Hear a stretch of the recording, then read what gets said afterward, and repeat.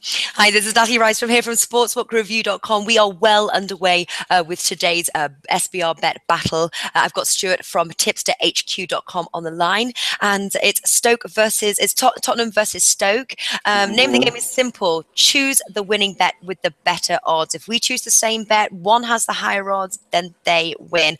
That happened to me last week. It's happened to me this week, but we'll see if Stuart wins the bet. But listen, you wanted me to go first on this one because Tottenham's your team. They lost their season opener. Oh, yes. Now, I'm taking a gamble on this one. I am going for the odds. I am actually going to go for a Stoke win, odds of 5. So, and I've gone for a Stoke win, odds of 5. Okay.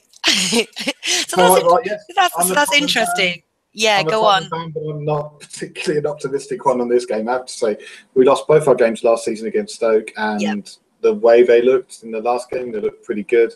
And they've got some good players. They've got some good players in that side now. This will not be easy. But I went for, like, again, when I do these previews and some of the tipsters I talk to, they're saying, hey, well, the value is in this one. So I kind of went on sort of that sort of stream on this one. To be honest, I was swaying towards a Tottenham win, but based on the fact that Stoke obviously won both matches last season, their last meeting was 3-0 at Britannia Stadium. Yeah. Both teams come from losses.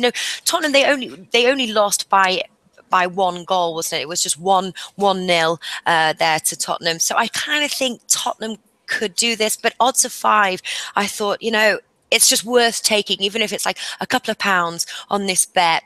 They've got a very good chance of winning, so it's definitely worth that risk there. So it's interesting as well that the a Spurs fan has gone for the Stoke win.